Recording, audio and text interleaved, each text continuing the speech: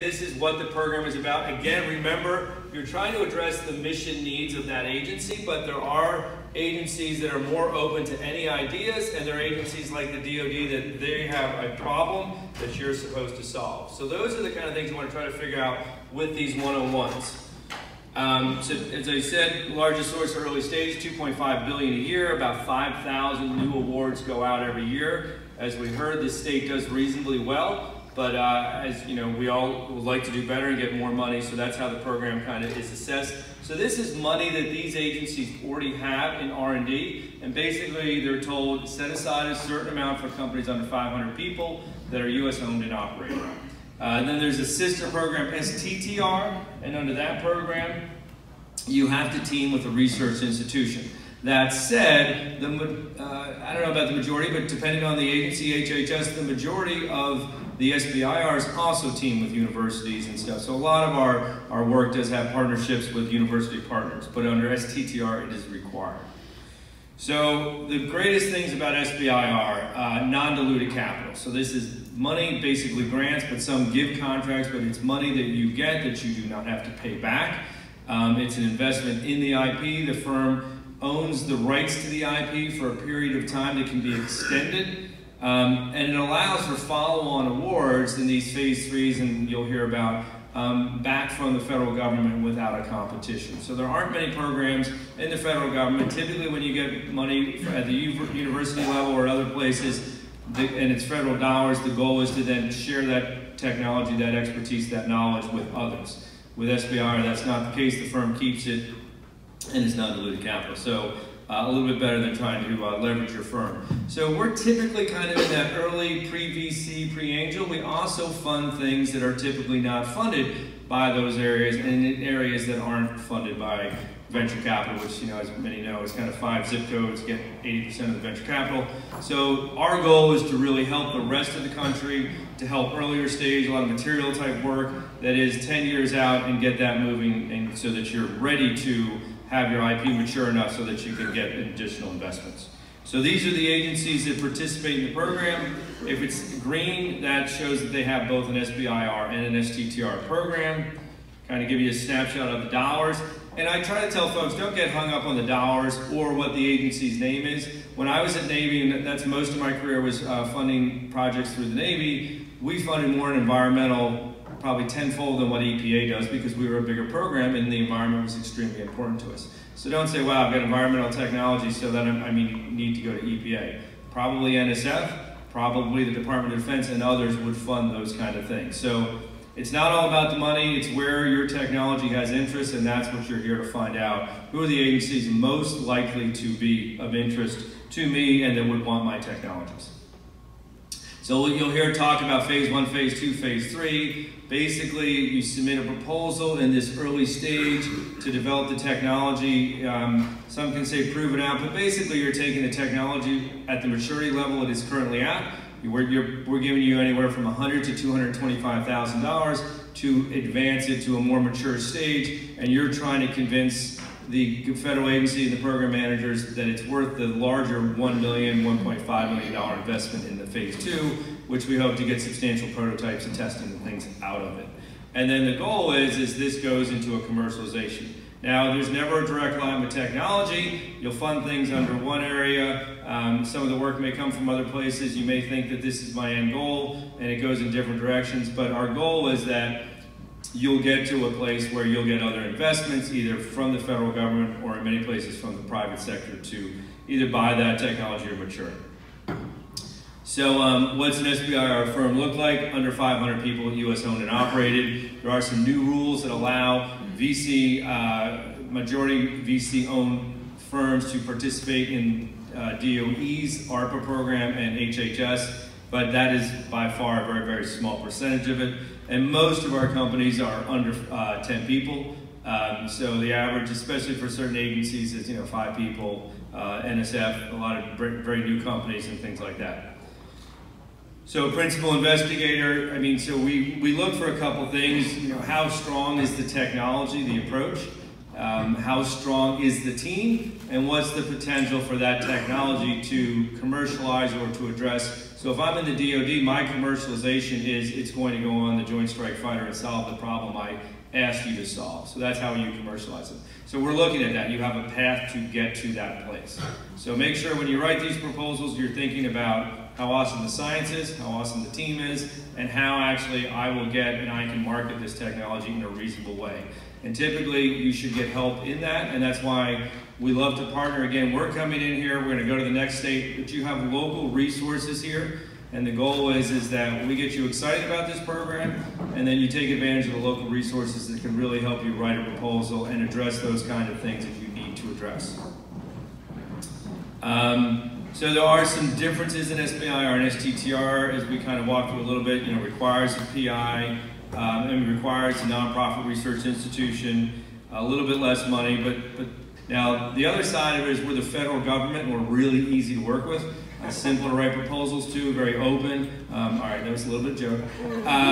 So we are the federal government. We have certain rules that are required that you get registered on SAMS and you get registered on DUMS. Does anyone use SAMS? Great system. As grants.gov, other big fans? Yep, there you go. Very painful systems that the federal government uses, but they are required. So again, prepare early, go into these systems, and there are places to get help. PTACs are a great resource. Your SBDCs are great resources, your district offices and things like that. Virtual labs, I mean, those are all places that will help walk you through, but if you do these things at the last moment, you'll have challenges. So this kind of just says, yes, we're the government, and here are the different things we require. But we've had big successes with SBIR. So all these companies had technologies that, and really the core of their technologies and their companies were based and developed under SBIR. And so we're proud of that, and we're proud that we make great companies, but we also have tons of companies that are 50 to 150 people that are providing great products and great services that stay at that level, that continue to win SBIR awards, but also have great technologists and advanced science. So what I want to kind of talk to, because I think, yes, how much time do I have? Huh? I have 15 more minutes? Oh my God, I'm going fast. That's so unusual for me to speak really fast. So great. So some great sources of technology and how to find out more. I always tell companies, go to SBIR.gov, look at what we've funded in the past. So look at your technologies and see if we've made awards in those areas. Understand that and say, wow, I would have never thought of Army to fund the kind of water purification technology I have. But you'll see they've made a bunch of awards in those areas. Learn a little bit more about that agency, what that agency does. And then you'll know that proposals will come out. Because the challenge is that an agency like the Army will come out with a solicitation just once a year. And it'll be open for, I think, 3 months. Maybe a little bit more, 3.5 months. If you miss that window, and you really want to hit that window within the week of them opening the solicitation, you either have to wait 9 months, or you only have 3 weeks to develop a proposal. So really important to kind of figure out what are the agencies I'm looking for, what are the agencies that would be ideal for me. I need to understand those agencies, and especially if you have not submitted proposals, do not try to write a bunch of proposals. People always ask, well, what's the percent of proposals that win? And I'm like, is it a good proposal or a bad proposal? Because the percentages change a lot. For decent proposals, the average is 1 in 10. Everyone wants to know. Different agencies, it is different. So about 15% of the proposals win, but again, you want to make sure it's an agency that makes sense, so do not write 15 proposals and assume one's going to make it. I guess you could write 7 proposals and assume one's going to make it. That's not a good technique. Target your agencies, especially going out and get people to read your proposal beforehand, really understand that agency, understand their lingo, but talk to the technical folks within that agency.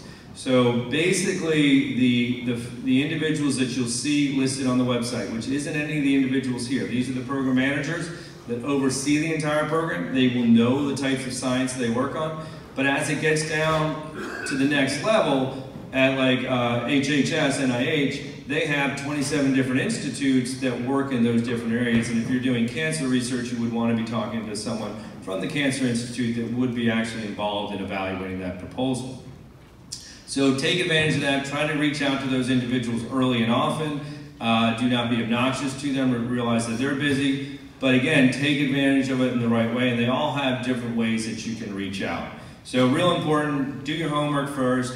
I love, I think some of you, we pushed out quad chart development, write quad charts, and so your information is succinct and you know what we're looking for, and that's a great way to kind of get things moving.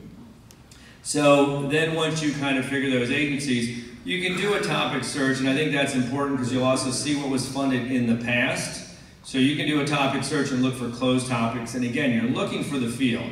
Now the challenge you have here is if you get too specific on your technology, granting agencies talk electronics, advanced electronic manufacturing. So if you get specific, it might have MEMS in there, but you might talk about MEMS and things like that that won't trigger a match to their topic. So you really understand, that's why I kind of tell you, look at awards, look at what we funded in awards, and then realize that, wow, they have an electronics topic that funds a lot of broad things. I work in that space, I do materials in the electronic fields, it can provide advanced, that's probably a good agency for me. And then find that individual that manages that topic, how you would actually interview and or provide some information to them and start to work it that way and develop that expertise and knowledge.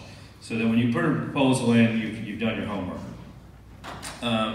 So then award searches are also available. So I think looking at who you've won in past awards, looking at the proposals, and then digging into their website. So from our website, you can then dig into USDA's website, DOE's website, and things like that, and understand their topics. We also try to develop as much material online for folks to understand, and again, early on it's important to say, hey, the hill is steep in the beginning to figure out, is SBIR right for me? How do I write a proposal? What do I need to do? How do I put all these pieces together? How do I do my cost? Especially for a very new company. Try to get help there, but also understand you may not get it right the first time. A lot of the granting agencies, the beauty is you can reapply, you can learn from what you did wrong. Some of them will give you scores and say, hey, if you're in this range, you were very close, you need to work on these things, resubmit those. So understand those things, understand that folks don't win the first time, please try again. We are looking to help and do that and provide that assistance, but again, we also have online tutorials which help you figure out what are those right agencies, how do I put together some of these things, how do I do a cost proposal and things like that. So those are available on SBIR.gov. And then we also, as I said, really important to take advantage of local area networks. So we do a bit of that here. And our site is reasonable in this area. I mean, the problem we have is usually these are resources that we have at SBA a tie to. So if we didn't have a fast award to that entity or some physical tie from SBA, we can't always post them, but they might be a good resource. So I think ask around. I think also what's a really good idea is to look at past awardees within the state and see if you know of any of those individuals. It's most of the individuals that have won awards are very open to helping you walk through some of those things. So you're going to hear from some of them this afternoon. It's great to hear, and what we try to do with some of this is really understand what are we looking for in proposals, but to hear from someone that's been through it and done it, and the tricks of the trade are really important, and continue to reach out to those individuals. So building that network up of who's won awards before, who do I talk to, and all those things is what we want you to do here. And this one-day event is to kind of help expose you to all those resources. So stay in touch. I should have probably just had Brittany's email here because she's much better at responding to emails than I am. But so I'm John Williams, and Brittany Sickler, who works with me and are resources to help. But again, great resources on our site.